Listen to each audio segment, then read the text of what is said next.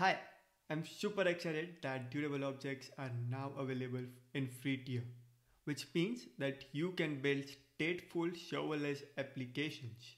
As you can see on the docs, you can use durable objects to create AI agents, collaborative applications, real-time applications, and a lot more.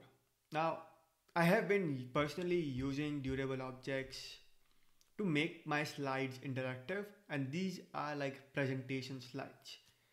Oftentimes when I am giving talks at different developer events, I like to add some fun elements to the talk, and I do this with this interaction part. So let me show you how it looks like. So here are here's an example slide that I have. It's the same link open across different tabs, and what I do is add these little emojis to my slides. Now folks can open up this URL on their phone, on their tablets, on their laptops, wherever they want, and they can interact with the slides live by clicking on these emojis and giving me some live reaction or some live feedback during the talk. Oftentimes I have been asked how I do this, how I edit this interaction, and I am gonna show you in this video how to do it step by step. Now I am using Slidev to create these presentations. Slidev is built on top of Vue.js, which allows you to write your slides in a markdown file and gives you a lot of flexibility. I'm not gonna dive deeper into Slidev, and you can deploy this slides anywhere you want. I have created a small template which you can use to deploy it on Cloudflare workers. So I'm going to go ahead and use this. I'm going to click on use this template and then create a new repository.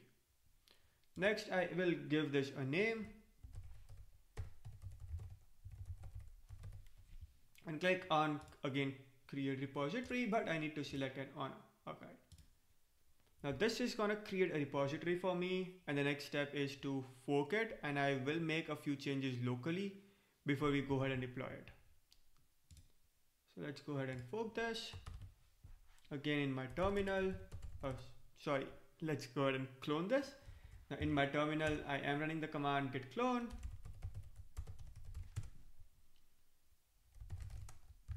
And let's just see video demo slides.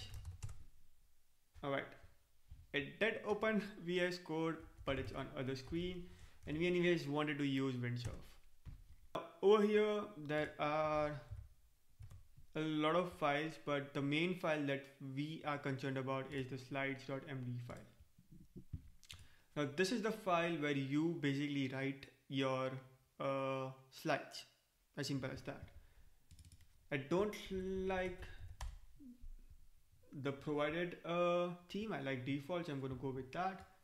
I will update the title video slides demo. Alright, thank you Windsurf for auto completing that for me. And now over here I have created like two add-ons for this. For this video we want to use the Slidev add-on live reactions, so I'm going to uncomment this one. This takes a couple of parameters. So in the live reactions I need to pass on my server. Now this is like the WebSocket server that I need to pass on, and then also the emojis that I want to render on my slide. Now I haven't deployed a WebSocket server. This is something we are going to do next. So I'm going to hit on save, come back to my terminal, run npm i. This is going to install all the necessary packages.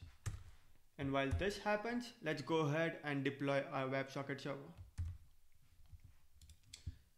Again, the WebSocket server the code for this is available on my GitHub repo. I'm going to quickly go through it. It has like two durable objects.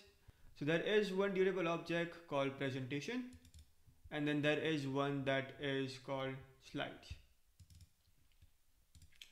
Now, within this durable object, a lot of things are happening, but let me quickly walk you through that. In the presentation durable object, We try to get all the entries, which is like all the number of presentations. You might be giving different presentations at different conferences, and you want to reuse this. You don't want to deploy a separate server all the time, and that's why I have this in place. And then also you can add a new presentation wherever it gets added to your talks. Then with the slides DO, it basically will add a new row for each of the slides for that particular presentation. So for example, in our video demo slides presentation, we have 10 slides. So for each of this, it is going to create 10 rows in our database.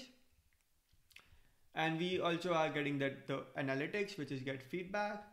And if I scroll down over here, this is where the WebSocket connection is happening. And then we get the message. We do some deserialization and serialization stuff because I am using the Hibernation API of durable objects. Again, you can go ahead and read about all of this in the docs. There is a broadcast method, which is basically broadcasting the message coming in from a single client to all the clients. And then I am using Hono for this. Now you can go through the README, follow the instructions to how to deploy it, or you can simply click on deploy to Cloudflare button. This will take you to your Cloudflare account. If you are not logged in, it will ask you to log in. And if you have multiple accounts like me, it will ask you to select an account. I'm gonna go with a free account. This is my free account that I got provisioned to try out free stuff and see what the experience looks like. Let's give it a name, video demo slides. And this is what we are going to call our worker as well. And I'm just gonna click on create and deploy. Now what this will do is it will create a GitHub repository in my GitHub account with this name. And it will also start deploying my application or my worker application named video demo slides. Once it is deployed, we will be able to access it on the deployed URL. Now, the deployment takes a few seconds, but it should be quick enough.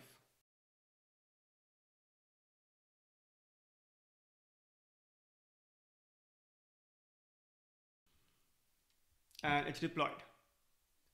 Like in just a few seconds, my application is deployed to region Earth. I can click on continue the project, and in here, I can go and view this worker. Now this is what I mentioned about the index.html file. I'll get the list of presentations and then individual slides here.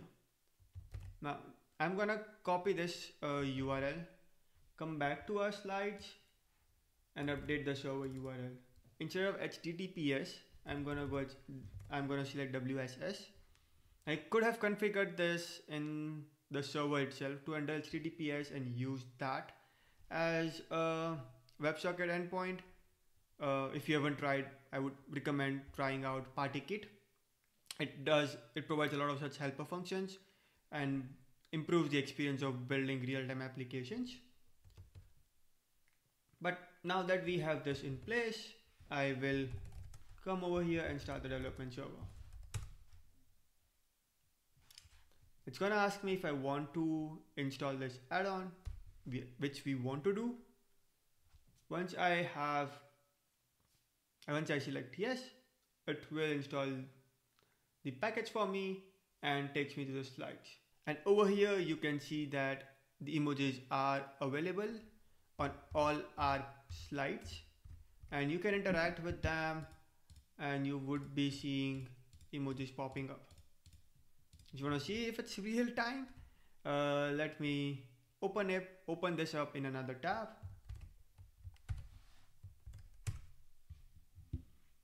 If I select over here, we see them popping up around. All right, now what about that index.html file? So if I now refresh this page, we have a presentation called video slides demo. And if I click on that, it shows me the reactions that I got for individual slide. I am super excited to see what you do with durable objects. I have been having a lot of fun with durable objects, building such fun applications, but also using it into more business driven applications. And if you want to try the deployed version of our app, you can head over to the link Slidev workerassets.harcf.workers.dev and just go ahead and give the reactions. You can also learn more about it on the next slide, and that's it for this presentation. Looking forward to see what you build with durable objects.